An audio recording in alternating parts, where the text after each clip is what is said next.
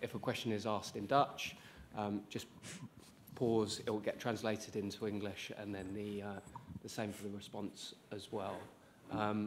We will begin with questions from the floor, and we'll go to Gail from Sky Sports. Thank you. Sarina, we know that you are one to always be calm, composed, but inside your heart must have been going crackers, especially when your team went 2-0 down. How did you kind of see through the kind of, first 45 and manage to pull that performance together in the second half? Yeah, well, I was actually pretty calm. I was very disappointed they scored the second goal because I thought we didn't play bad.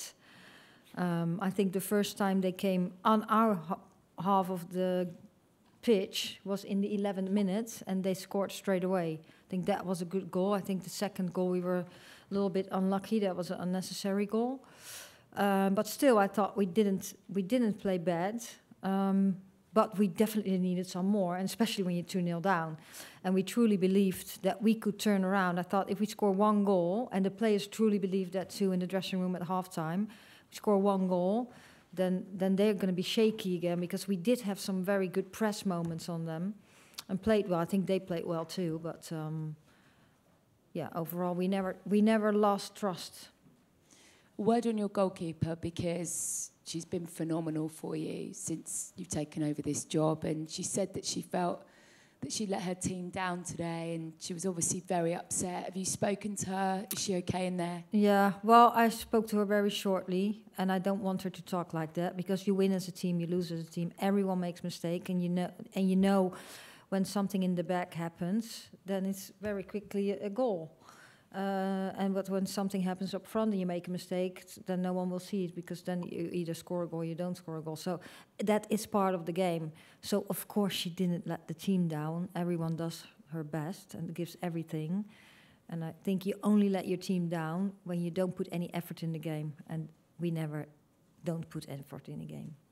And just finally for me, a word on Lauren James, because those 2 assists were sublime. Mm-hmm. And to do it at that point of the game when you really needed her, how good was she in that second half for you? Yeah, I think she stepped to. I think everyone stepped up. We needed to step up as a team, and really said that at halftime too. And that's what she did. But I think everyone did that, and that brought energy in the team. And also the subs who came in brought extra energy. And that's exactly what we needed. So the team showed up again, as individuals and as a whole team, and that makes us strong. Thanks, Gail. We'll go to Emma in the middle. Thanks.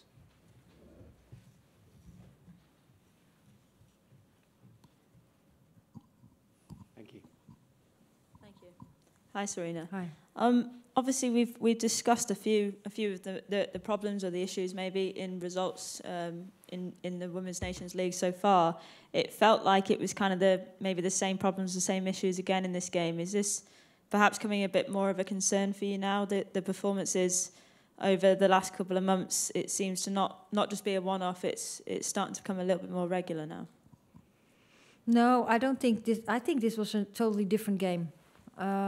Against a very good opponent, and I think their first goal was just a great counterattack. And for example, the Belgium game, we lost the ball at moments we absolutely didn't expect to lose the ball. I think we had very many less moments like that. So I think we played a lot better than we did in the other games, and we had a lot less moments. Thank you. Yeah. Thanks, Emma. Just go behind you to Catherine. Thanks. Hi, Sarina. To have it in your own hands, you had to obviously win by 2 goals, and the reaction of the players at full time, it almost looked as if they'd lost the game. It was a fantastic comeback to win 3-2 after being 2-0 down at half time, but they almost looked defeated at the end. Is that kind of what you'd said to them, kind of drilled into them? We need to win by 2 goals to make sure we're in control. No, I don't have to drill it in them. The team knows exactly what we need to do, and I think we were very, very close to a 4-2. And I think that was a disappointment. I had a little bit too. I was happy that we turned around the game and that we got the 3-2, but we were so close to the 4-2, and that would have totally changed our situation. So that was a disappointment. And at the other hand, I'm really proud of the team, how we stepped up, how we showed resilience, and how we turned around the game. Thanks, Catherine. We'll go to Dan in the middle. Hi, Sarina. Obviously, you ended that game with real momentum. How do you kind of bottle that and take that into Scotland? You know, that you start really, really brightly against Scotland on Tuesday. Yeah, well, you know, it's first now. Some players are still training. We do some recovery, and then we get prepared for Tuesday, and we want to have the team that's how we were on the pitch the second half. And I also think the first 10 minutes of the first half before we conceded, I think we did really well. That's what you want on the pitch. And first of all, you need to win the game. And if possible, you want to score as much goals as possible. And then we'll see what happens. That's what we can control. We can't control what the Netherlands does against Belgium. But we can give our everything to get a good win and to see what happens after that. I think as much as you guys didn't lose trust in yourself, the fans didn't either. I feel like there were moments that even I think I was almost stood up on the chair at one point because we didn't lose any hope. But there were so many great moments during the game and during the year as well. So to wrap it up, what's been your favourite moment of the year so far with the team? The favourite moment? Tonight? Not tonight, of the year. Oh, I can't say one favourite moment because we had so many moments. And I think the year so far has, we have experienced so many things. Finalissima, the World Cup, and now the Nations League, where we had some downs, but I think today brought some very positive things and showed who we are as a team too. I think that's really great. So that's one of the special moments, I think, too. But no, I wouldn't say just one moment. Thanks very much. We'll go to Tom from the Telegraph. Thank you.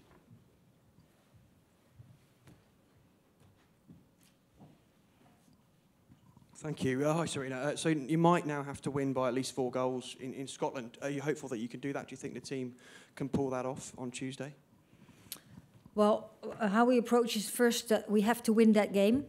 And that's what we're going to do. And of course, we're going to push and try to put them fully under pressure to score as many goals as possible. But we have to be aware that we don't want to concede any too.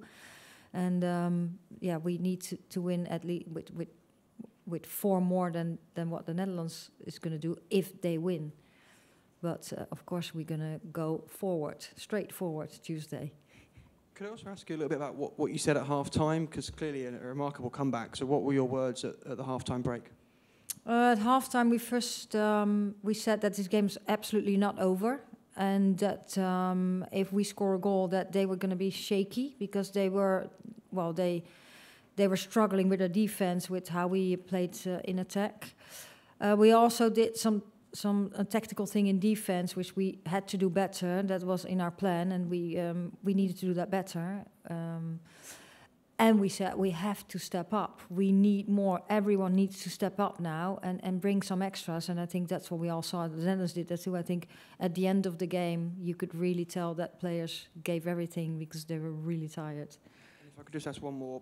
Beth Mead coming on, what did you make of her return? I know she didn't score, but clearly made an impact in the comeback. She had a very good impact. I think it's really impressive coming back from an injury, building with Arsenal, and then coming in an international game at this level, at this environment, 70,000 people. Yeah, I'm very proud of her. Just go to Tom in front of you. Thank you. Hi, can I ask about how you sort of readdressed the balance in the midfield in the second half? I think in the first half, the Netherlands played the ball around a lot in midfield and sort of controlled the that was possession. exactly the problem.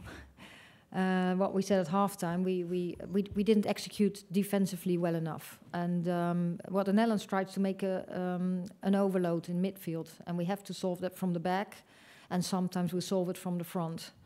And the deeper we are on the pitch, we need to solve it from the front. And we didn't do that. And that's why they could go out at those moments. And we didn't want them to get out.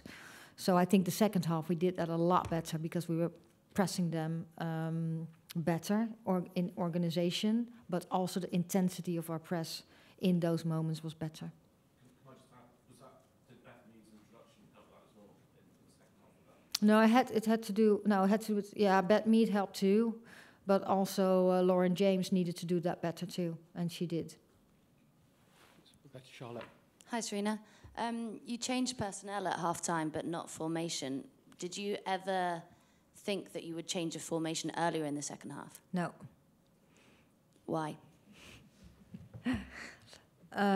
because I thought that the way our formation was, we could harm them, and I thought we did. Also, the first half we had dangerous moments. We just didn't score, and we conceded. And you can really look at the results, but I think we played pretty well. And I thought we started really well the second half too, and we got pressure. So that was not in my mind to change. Only when we had to force a goal, then we brought Rachel and Alessia up front. But at that time, the Netherlands already played with 4-3-3. They changed their formation. Do you ever have doubt in your mind? Did you find it easy to stick to your nerve? Of course, I'm a human being. Of course, I have also doubts in my mind. But that's why we prepare so much. And we think, what are the options we have? And then you have to make decisions. And today that was pretty hard, but we did. And I think the team did well. Thank you. Thanks, Charlotte. We can take a couple of questions in Dutch with our translator. Yes, we'll go to the back. Thank you. Hi Sarina, gefeliciteerd. Dank je. In Nederland vragen ze zich een klein beetje af wat we dinsdag van Schotland kunnen verwachten. Het is natuurlijk een beetje een gekke situatie met dat ze eventueel met jullie, of tenminste met team Great Britain naar de Olympische Spelen gaan. Hoe kijk jij daarnaar? Ja. So we're just congratulations on your win. Thank you. And we're just wondering. I don't speak English. Yes. So we're just wondering what's going to happen, what you're going to expect from Scotland. I answer in Dutch. Ja, dat is de bedoeling. Oké. Ik kan me de vraag heel goed voorstellen. Maar als je naar de rivaliteit kijkt tussen Schotland en Engeland, die is enorm. En de Schotten gaan echt niks weggeven. Ze zijn vanavond gedegradeerd. Dus dat zal voor hun... dat kan natuurlijk weer twee kanten op. Of ze gaan heel vrij uit voetballen en maakt het uit. Want het resultaat maakt voor hun toch niks meer uit. Maar zij willen echt graag van Engeland winnen. Dat hebben we de eerste wedstrijd gezien toen we tegen ze speelden. Dus wij verwachten een sterk Schotland. Yeah, so I'm not surprised by that question. There's an enormous rivalry between Scotland and England, and Scotland's not going to give anything away. And they were downgraded today, so that wasn't good. They were relegated. Relegated. I'll help a little bit. We'll do it together. Hoi Sarina.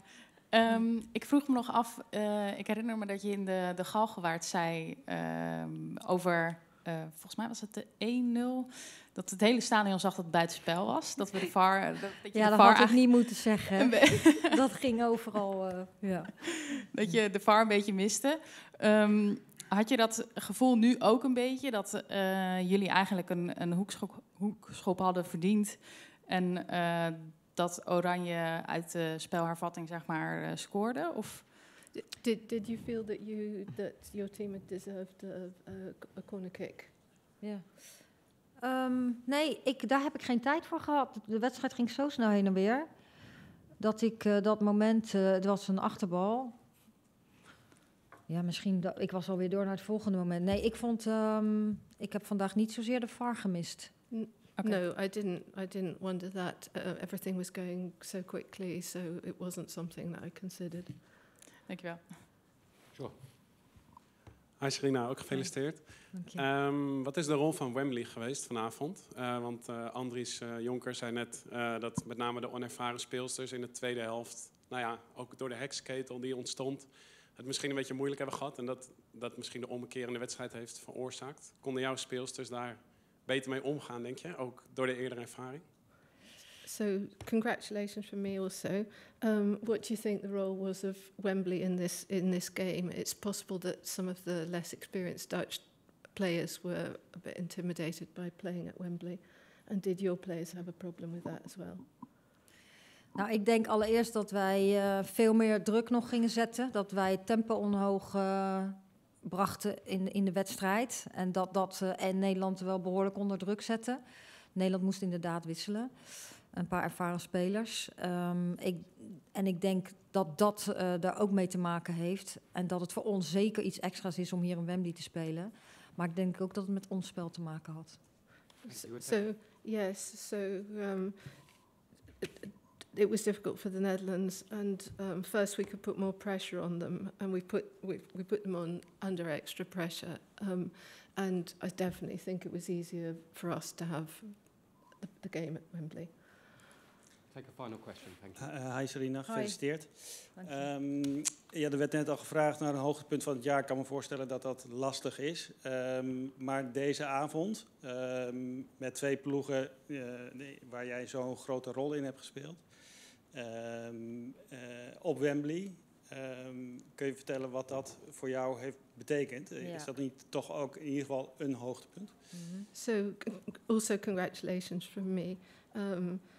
This must have been a highlight this evening with this team in Wembley. Ja, zeker. Zeker. Ongelooflijk hoogtepunt. Net zoals veel dingen in mijn carrière als coach had ik niet verwacht door de groei van het vrouwenvoetbal. Maar dat ik hier mag staan met Engeland en dan tegen mijn eigen land spelen. Ook tegen Andries, die ik heel goed ken. Nou, met 71.000 mensen op de tribune, dat is wel heel erg bijzonder. En daarnaast, de wedstrijd was van zo'n hoog niveau, denk ik. Nederland wil voetballen, wil vooruit. Goed aan de bal, natuurlijk hele goede spelers. En dat heeft Engeland ook. Ik denk dat het een hele bijzondere avond was in het vrouwenvoetbal en reclame voor het vrouwenvoetbal.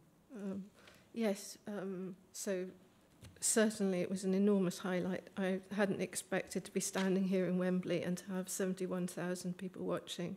And it's such a high level of football and such good playing by the teams. Thanks ever so much, everyone. We'll see some of you in Glasgow. Thank you. Good night. Thank you. Dank u.